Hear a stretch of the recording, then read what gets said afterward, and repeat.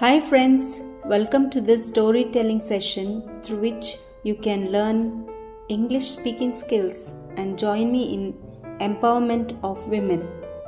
This is a true story of a friend of mine. The title of the story is Reshma's New Dawn. Once there was a woman named Reshma who lived with her young son in a small town. Like many women, she had dreams of a happy life. But life took a different turn. Her husband, who she once trusted, began to neglect her and their child, getting involved in other relationships.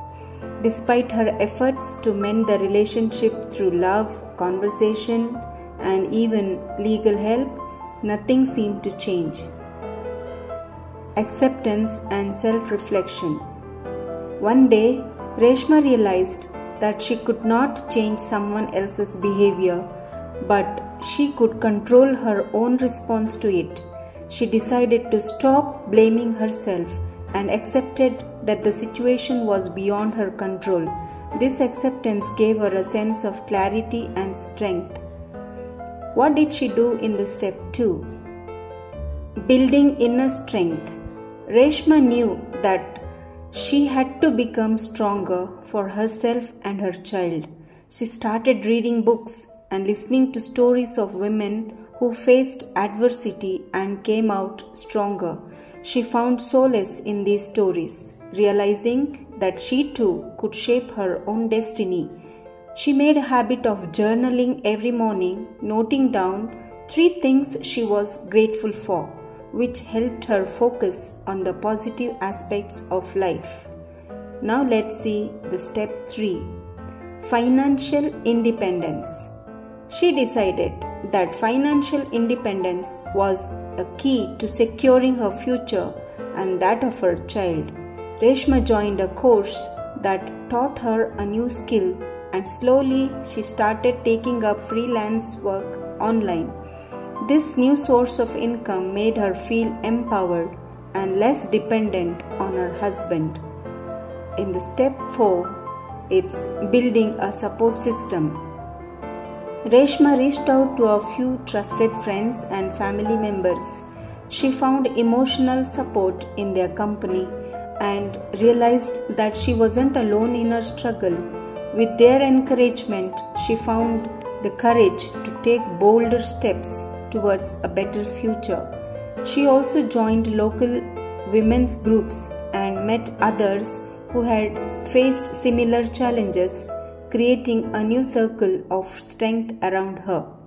Step 5. Setting boundaries and prioritizing her child. Reshma began to focus on her child's well-being and development. She made sure to give her son the love and attention he deserved, creating a nurturing environment at home. At the same time, she set clear boundaries with her husband, demanding respect and clarity about his role in their lives. This gave her a sense of control and self-respect. Step 6. Embracing new opportunities. As time passed, Reshma's efforts started bearing fruit. She landed a steady job and her freelance work flourished. The newfound confidence and financial stability allowed her to make decisions without fear. She began to see that life offered her new opportunities, even if it meant creating a new path for herself. Step 7. Inspiring others. Reshma's story of resilience became an inspiration to many women in her town. She started a small group for women facing similar struggles, where they would meet weekly to share their stories, discuss new skills, and support each other. Reshma had transformed from a woman who felt trapped by her circumstances to one who created her own freedom.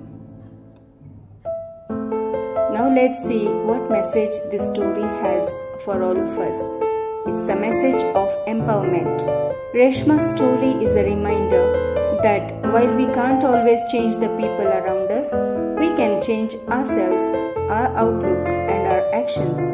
It's okay to feel hurt, but it's important not to stay in that place for too long.